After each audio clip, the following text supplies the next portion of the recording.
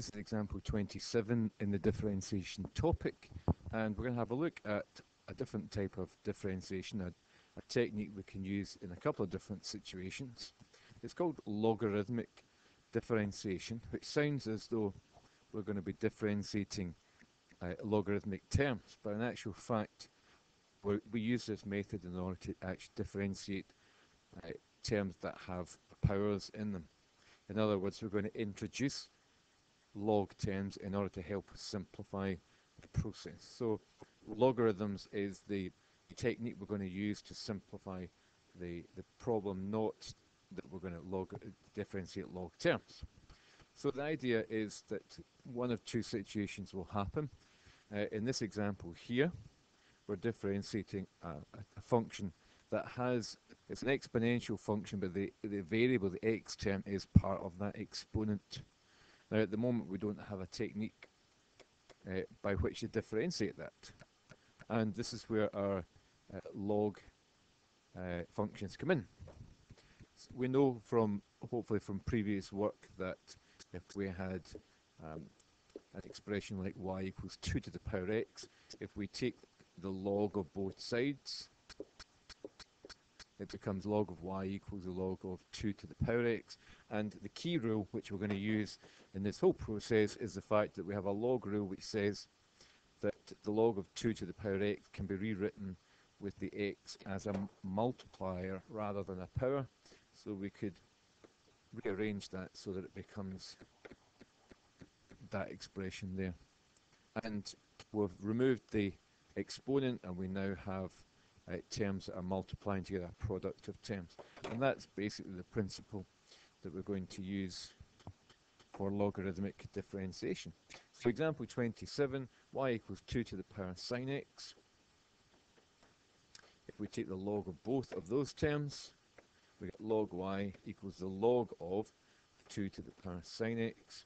And using that technique that I just demonstrated, the power, which at this point is sine x, becomes the multiplier, sine x multiplied by the natural log of 2.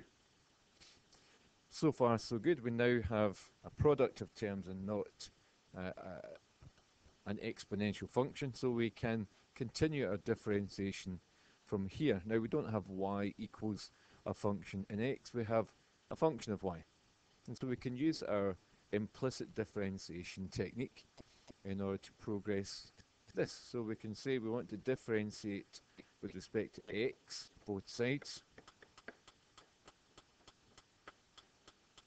It becomes the derivative of log y equals the derivative of sine x times the log of 2.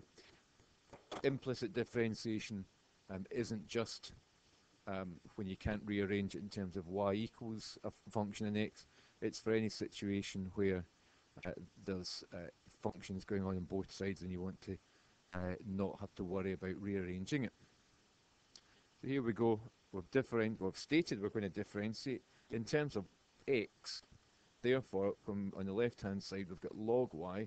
We can differentiate in terms of y as long as we multiply by dy by dx. That's our implicit differentiation technique.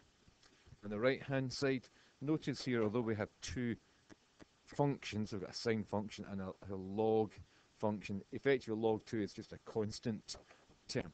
If it were log x, we would have a product of terms which we would have to use the product rule, but this is just a number. So if we differentiate 3 sine x, it becomes 3 cos x. Therefore, our derivative is just one term on the right-hand side. It's cos x multiplied by the log 2 or log 2 cos x. As always in implicit differentiation, we want to rearrange in terms of dy by dx, which means we multiply through by y.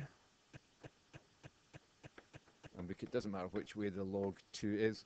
But originally the y function was 2 to the power sine x, so we substitute in our last line here that it's 2 to the power